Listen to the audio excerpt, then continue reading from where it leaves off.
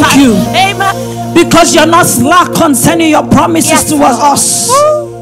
We're agreeing together this morning. Yes, Lord. That which is left, Lord, that you will step in. Amen. In the name of Jesus. Amen. On behalf of your people, I receive a miracle. Amen. In the name of Jesus. Amen. They will say, yes, he was remaining some days in 2023, but the Lord showed up strong. Hallelujah. In the name of Jesus. Amen. Father, we are asking in this year 2023 for your people, there will be no carryover. Amen. In the name of Jesus. Amen. That amen needs from power. There will be no carryover. In the name of Jesus. Amen. Concerning your letter of congratulations, there will be no carryover. Amen. In the name of Jesus. Amen. If he has said it, he will bring it to pass. He said, the small shall become the mighty. He said, I, the Lord, will hasten it. I declare for the remaining other days of this year that the Lord will hasten it. In the name of Jesus. Father, we thank you, Lord. Thank you, because we know you have heard us. Yes. We give you all the praise and all the glory. Hallelujah. In Jesus' mighty name we pray. Amen. Can you celebrate Jesus in the house? Hallelujah. Before you have your seat, it is Christmas, ladies and gentlemen. Can you find 5 people and wish them a Merry Christmas? You know, give them a hug. Tell them that this is Christmas. Christmas Mass. Christmas. This is for us. Merry Christmas, everyone. Merry Christmas. I thought there were some Christmas songs that will be going on. Yeah, please, can you go around? Don't be in a hurry to sit. Go around now. Let's hug ourselves. We are sitting already. Merry Christmas. Merry Christmas. I hope there is food in your house. There is no food in my house. So I'm happy to be invited.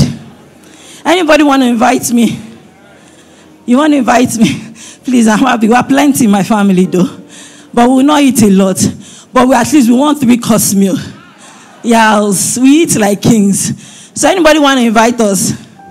Oh, my brother, thank you. Please, I would like to come. Please celebrate the brother that invited me. Thank you so much. I would like to come to your house. Merry Christmas, everyone. What a joy. It is our season. Somebody say it is our season.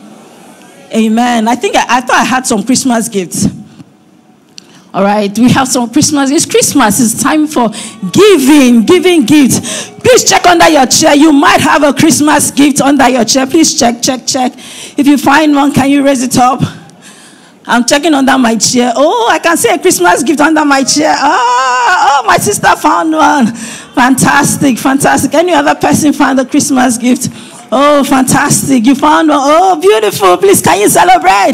This is family. Amen. Amen. If you brought the Christmas gift for someone, it's a good time to also give the person. You know, today is gift sharing. Or we all came empty-handed. We brought something. If you want to move around and share your Christmas gift, that's fine. And Chuma, you're holding the Christmas gift. I have some Christmas gifts. Who should I give? Why do?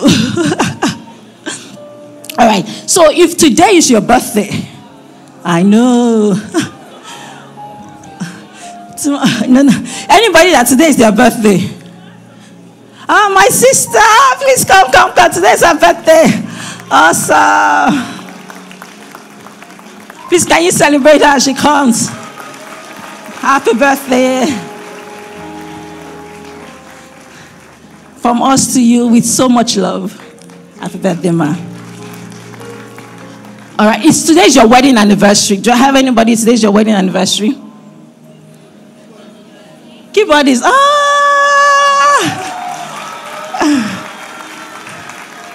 Fantastic. Where is your wife? She's not here. Oh, congratulations. Amen. Okay, I have 2 more. If you were...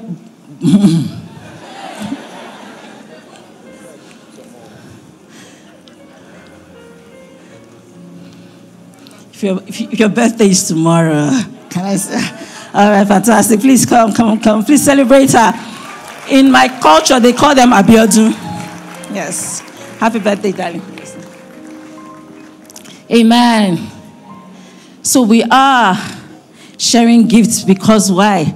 Because God gave us a gift. And that is why it is Christmas, right? Fantastic. Can we very quickly, I know it's a Christmas special service, so we have a very short time to share the word in 10 minutes. And so we just really want to quickly talk about the birth of Christ and the reason for the season. Somebody say, I am the reason for the season. All right, so very quickly, can you turn with me to the book of Isaiah 9, verse 6? Scripture says, for a child has been born for us. This is the Message version, please. It says, for a child has been born for us. It says, the gift of a son for us. It says, he will take over the running of the world. His names will be Amazing Counselor, Strong God, Eternal Father, Prince of Wholeness. I love that. Prince of Wholeness. So if you are looking for how to be whole, there is a Father that is the Prince of Wholeness. He says his ruling authority will grow, and there will be no limit to the wholeness he brings. Hallelujah. This is so powerful. And when it's Christmas, we all give gifts, right? Some of us give gifts to our clients and to our friends, But the size of the gift that we give is based on how you perceive the person, or how heavy or how important that person is. So, for instance, I go to Pastor Toyin's house and I see her son, Jomiloju. And I say, oh, Jomiloju, take 1,000 naira. And Jomiloju is very excited. I had to get me 1,000 naira. I want to go and buy ice cream. And he goes and meets his mom. And then I get to Pastor Toyin and I say, Pastor Toyin, Merry Christmas. I cannot give her that same 1,000 naira because it's an insult on her honor. A whole Pastor Toyin.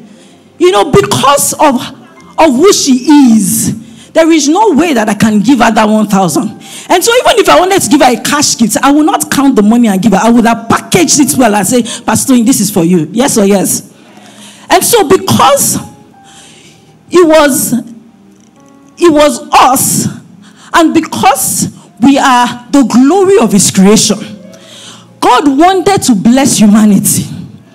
And then he said to himself, that what can I possibly give these people? They are so important to me. He couldn't find anything to give. He decided to give us himself. He says that they are the glory of my creation. They deserve nothing less but myself. And so the Bible says that God so loved the world that he gave his only begotten son, Jesus. And so it was his only begotten son, and not because Jesus is any lesser than God. You know that they are same. He decided to do what? To give himself to us. And when he did this, even the angels had to say, why are these people? What is so particular, so special about them, that even us, we are taking commandments from them? And then they said in Psalms 8, it says that who is man that you are so your mind is full of them. It says that you have even exalted them, you made them lower than Elohim, lower than you. It says you're giving them authority over everything. And so the creation was wondering that you and I, how come God chose us? And he became very particular about us and decided to give us himself. Somebody say amen. He decided to give us himself because we are that valuable to him. And so imagine that I give Pastor Tola a car. And so I've given him a car. A car is great. Maybe Lexus, Super Sports, all of those cars. But then, that is good. But if I give Pastor Tola myself, I've given him everything. And so God looked at us and said, I'm going to give these people my everything. And today, you and I, the cocoa of the matter is, the season is special not because it's Christmas. The season is special because of you. You are the reason for the season. The season, is designed because God has chosen us. It's special. So while we want to say, oh, Christmas, if there was no you, there will be no Christmas. We are the ones that are too valuable, too weighty. When in my language they say, oh, whoa, whoa, whoa, whoa. We are too weighty. And so God decided, and guess what? If it was only one person here, God would have still showed up. Why? Because he loved us and he gave us his son. And a lot of people pay lip service to I love. But Really, he was the only one that decided to come for us. Somebody say amen. I want us to look at this scripture in Psalm 138, verse 13 to 18. It's in the Passion Translation. Psalm 139. And this is us. Hallelujah. It says, I need it on the screen, please. Psalm 139, verse 13, the Passion Translation. Scripture says, you formed my innermost being. You shaping my delicate inside. This is God. And my intricate outside. And you wove them all together in my mother's womb. I thank you, God, for making me so mysteriously complex. I love that. So when people say they don't understand me, it's okay. The Lord made me mysteriously complex because He's the only one that can understand. He says, everything you do is marvelously breathtaking. He looked at me and he says, I am marvelously breathtaking. Look at your neighbor, say you are breathtaking. It simply amazes me to think about it. How thoroughly you know me, Lord. You even formed every bone in my body. When you created me in the secret place, I love this. You carefully, sometimes we feel like, oh, maybe we're a mistake, or maybe my parents were done having children and then they just had me. Nonsense. He says, He carefully, skillfully, you shaped me. What a beauty. How special can you get? This is you. How special can you get? It says from nothing to something. Verse 16 says you saw who you created me to be before I became me. Before I'd ever seen the light of day. The number of days you planned for me were already recorded in your book. He says every single moment. Are you looking at the scripture? He says every single moment you are thinking of me. Good God. He says every single moment you are thinking of me. How precious and wonderful to consider that you cherish me constantly in your every thought. We are valuable. We are special. And He came because we are valuable. He came because we are special. Hallelujah. Wow. The Bible says that His eyes are constantly on me. It says that His ears are constantly open towards me. What a good God. And sometimes life wants to throw life at us. We need to remember that we are valuable. Hallelujah. You need to tell life that life, I'm valuable. Even if it's a heartbreak, you tell the man that it's okay, oh, it's your loss but my gain. Because I am valuable. Somebody saw me and decided to die for me. I am valuable. And so the scripture in Romans 8 verse 32 says that if God could give us His only Son Jesus, please can you put it up? He said, I won't die with Jesus, give you every other thing. And so when you go through life and you're going through the delay and you're wondering that God, what is happening? You need to rest, because if He gave you Jesus, if He gave you Himself, which was everything that He had, how won't He with Himself give you everything that you need? And so you're saying to yourself that God, time is going. And it's like, you don't understand. I gave you myself. I am the one in control of this time. I can compress the time to favor you. And He was telling Mary and Martha when He got to Lazarus' tomb, He said, Jesus, but why did you come since? He said, you don't understand. I said, I have shut up. I am the life and the resurrection. Hallelujah. This good God that we serve. I had this senior colleague that got married she got married at 45. And we thought that, time had gone for her. Oh my God humbles people. And some people in the office, they just be talking when they're not supposed to be talking. He said, she was a pastor. He said, she be a pastor. They were just saying all sorts. But by the time the Lord was going to do it, she met an amazing man. She got married. 2 years down the line, the Lord gave her twins. Another 2 years, He gave her another twins. She now had 4 children. When she come into the office, she carries them like this with 3 nannies. He said, Pepe them. Why? Because the Lord compresses time for me. Why? I'm too valuable for Him. He gave me Jesus. He gave me Jesus. If he can give me Jesus, if he can give me himself, he can sort me out. So rest.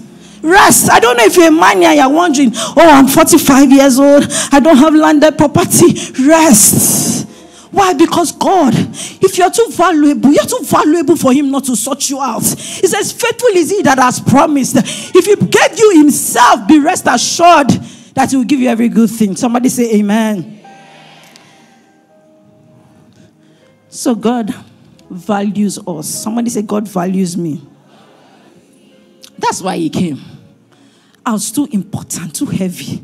So when people say, oh, they don't want you in their life, you say, don't struggle with them. It's okay. You can be going. I'm a person of value. Did you see the description? Carefully, skillfully made. I remember when I was in secondary school, they used to tell me, oh, I stopped growing. I don't know, for some reason. I just kaput. They used to say, short girl.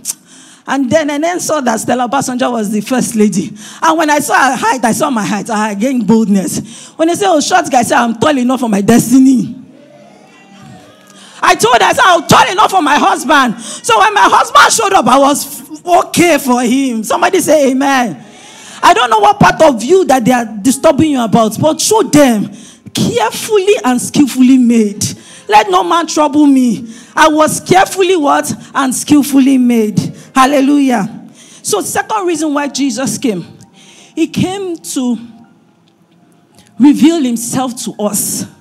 You know, the Bible says in Hebrews 1 verse 1, it says that before now, in sundry time, if you can have it on the screen, it will be good. He says that, you know, I revealed myself to you by the prophets. I'm paraphrasing. He says, but now I want to reveal myself to you by myself. I want to take away the middle ground, nobody. I want you and I to be interchanging, to be in an intimate relationship. He said he came for that.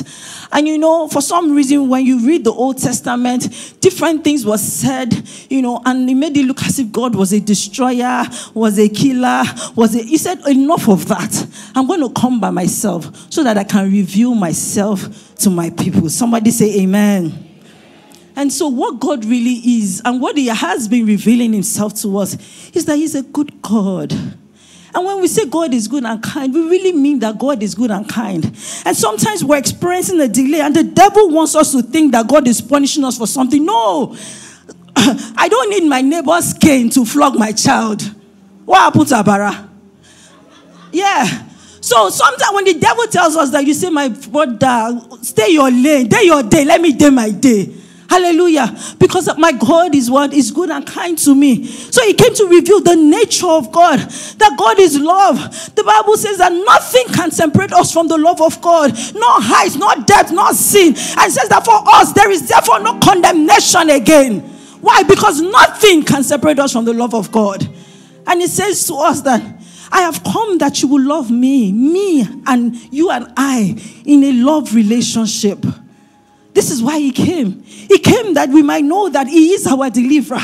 Hallelujah. He delivered us. The Bible says that he delivered us from the kingdom of darkness, where there's hopelessness, where there's helplessness, where there is pain and agony and anxiety and confusion. He came to deliver us so that we can be in the kingdom of his son, where there is joy, peace, and freedom to lift our hands and become anything that we want to be. He came to deliver us.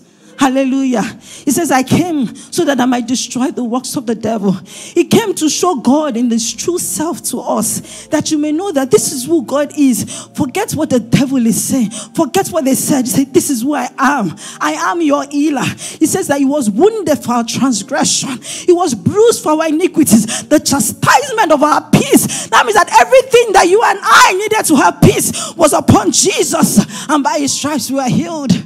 And so when you're going through different issues and the devil is trying to play in your mind, because the mind is the battlefield, you're going to tell him that I now know him.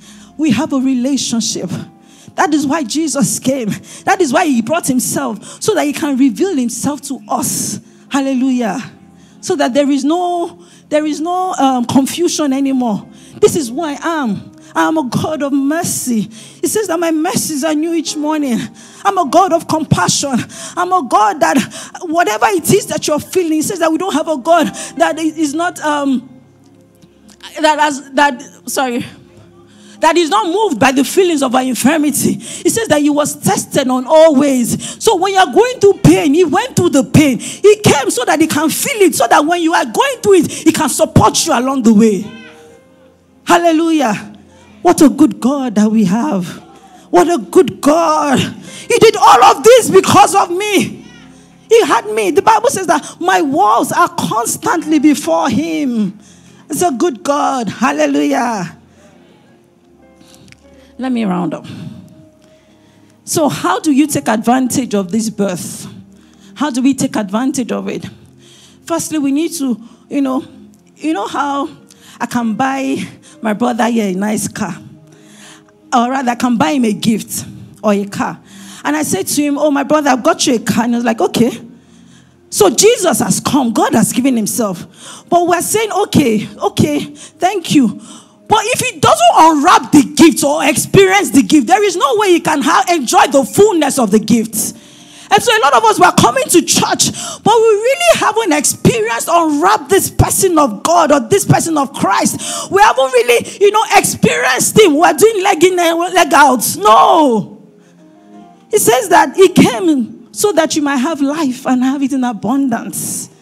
And so how we can take advantage of it is for us to fully experience the love of God. That love that you don't need to be better to enjoy it. What a good God. And so we need to experience the love of God. Experience the gift of Christ. And after that, we need to be mindful that someone died for you. And that you're not ordinary. There is nothing ordinary about you again. Now you have the Zoe life on your inside. Now that you are born of God, there is nothing ordinary about you. So maybe before you thought that you were just a random person, just doing life as life will have it. There's nothing like that. Hallelujah. You carry the God on your inside now. And so you must be mindful that you are born of God. And whatever your mind is full of, that's what you produce. Amen. And 1 John says it like this. He says that for those of us that are born of God, he said whatsoever is born of God, he says overcomes the world. So when you go out every day, I'm born of God, I'm an overcomer. That's a constant mindset. I'm born of God, I'm an overcomer. I'm different. I'm born of God, I'm an overcomer. No matter what the day throws at me, I am born of God, I'm an overcomer. That's the mindset. Our mind is constantly full. And you see that daily you are living a life of daily victory. Because why? You are an exception. You are not part of the masses anymore. When the Bible says when others are saying there's a casting down, we say there is a lifting of our head. Why? Because we are born of God. Hallelujah. And then lastly, how do we take advantage? We have to spread the news, the message of Jesus. You and I are here today because someone spoke to us about God. Yes. It's called carrying it forward. There is no need for a good news. It's not a good news if you're not passed on. You cannot experience Christ and you keep quiet about it. Why? The Bible says that we are the ambassadors of Christ. Hallelujah. So how do we take advantage? In this season of Christmas, this season that is our season, because of us, you have to share the good news. Tap your neighbor, say, share the good news. You have to share the good news. The Bible says, occupy till I come. It says, make disciples of all men. It's not okay. You cannot hide God. It's not okay to hide God. It's not a secret it's not for some selected. It's for everyone. He said, this is my will, that everyone will come to the knowledge of Christ. And we are the ambassadors of Christ. And so I don't know who you have on your phone or who you are going to see tomorrow that is anxious, that is weak, that is down, that you need to message and say, God loves you. Do a video, whatever it is. But make sure that this year does not end without you talking to somebody about Christmas, about Christ. Hallelujah. And even Christmas. Because Christmas is such a beautiful opportunity to explain to them. Do you understand that I am the reason for the season? Yeah, so let me explain to you so that you can also become the reason for the season. Somebody said, talk to somebody about God. Talk to another neighbor. Yeah. Make sure that this year does not end unless you talk to somebody about God. Finally, I know I said so already.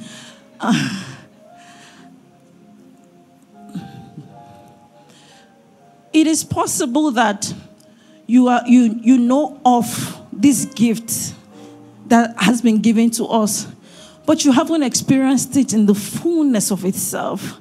You know, the love of God is so powerful that you don't need to qualify for it.